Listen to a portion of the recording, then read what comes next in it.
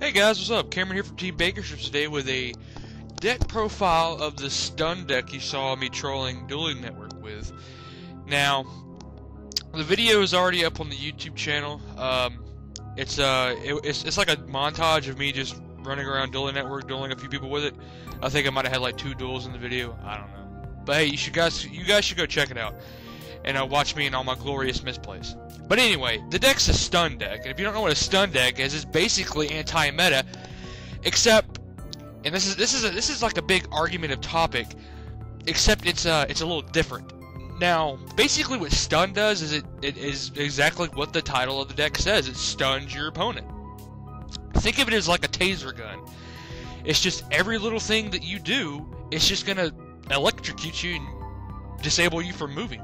Kind of like Paralyze Wave, or what was it? Thunder Wave on Pokemon. Aha! Pokemon joke. Fuck off. So anyway, now as I just go through the deck, you'll understand what I mean more and more.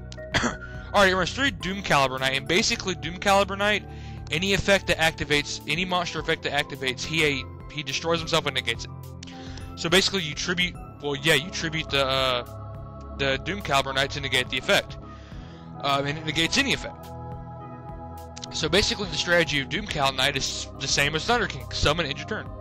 That's just how it works. Plus, it's a 1900 beater, which also helps tie in with the stun. Then you got Thunder King Ryo, and God, we all know what he does. You can't add cards to your hand.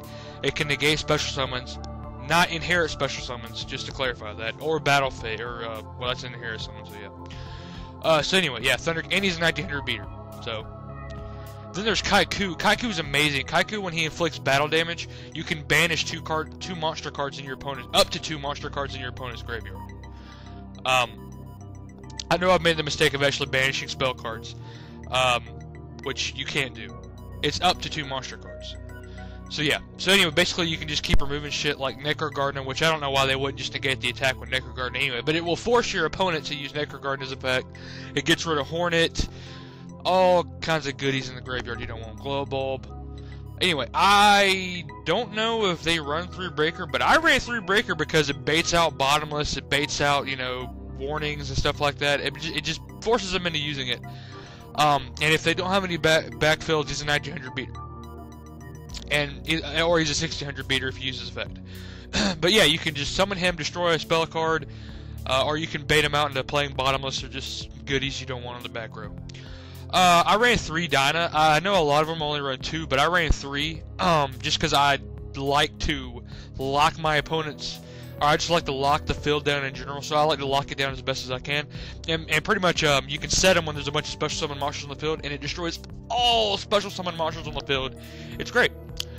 Also, I ran 2 Cyber Dragon for, like, helping run over, like, big monsters like Thunder King and stuff like that you don't want on the field. And I ran 1 Reaper and 1 Grandma. I had a Sangan in here, but I found out that I didn't want it in here. Just because obviously there's only 2 searchable. There's only like 5 searchable targets, and that's not enough for me. 3 duality, you want it, you need it in this deck. I don't care what anyone says. You need 3 duality in this deck to make it consistent. Otherwise, it's just not going to be as good. I ran 3 MST. A lot of people run 2. I ran 3 just to get rid of like back rows, like I said. Like you like to bait them out with a Breaker, but I ran 3 MST to help get rid of Bottomless and stuff like that. Also heavy, obvious reasons. I ran 2 Smashing Ground. It actually helped out a lot. Smashing's a great tech card, like it really is. I side decked them personally, but that's just because my deck's a TG Agent deck, and I really don't need that much pop and power in the deck.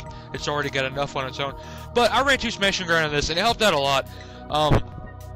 It would either force my opponent to play back rows they didn't want to, or it would get rid of the monster. And Dark Hole and Bookman. And Monster Reborn. Obvious staples. So, for traps, you ran the Solemn lineup. I mean, those are just obvious things. 2 Bottomless. I ran 2 Compulsory instead of Dimensional Prisons. I just like Compulsory better. That's more of an opinion-based thing anyway. People like D-Prison better. I like Compulsory better. It's just... Obviously, I want the D-Prisons if I'm playing against Dark Worlds. But, in general... I like the Compulsories better. They're a little more helpful. And Torrential and Trap Dust Shoot. So basically, as you can see the deck, it stuns. Like it does exactly what the deck title says. It stuns your opponent. It just locks down. It just prevents your opponent from doing certain things that they normally would be able to do. Like Thunder Kick prevents them from searching out cards. Kaiko gets rid of stuff they need in the graveyard. Doom Cow just locks down effect monsters in general. Breaker baits out stuff and/or gets rid of stuff like Mirror Force and possibly Torrential. That's debatable. Fossil Dino locks down special summoning. Cyber Dragon gets rid of big monsters. Spirit Reaper just good defense, and Grandma just keeps bouncing back cards into your opponent's hand. It's annoying. It's fun to play with. Like, I mean, if you really want to go to a tournament and you don't really feel safe running the deck you're running, run this. It's annoying. I'll tell you that. You know, as for side deck goes, I don't know. I would side something like DD Crows, Mind Crush, Leech in the Light, stuff like that. You know, normal side deck stuff. It is a stun deck. Generally, a lot of decks will side deck into stun. So, you know, I would just side in normal stuff.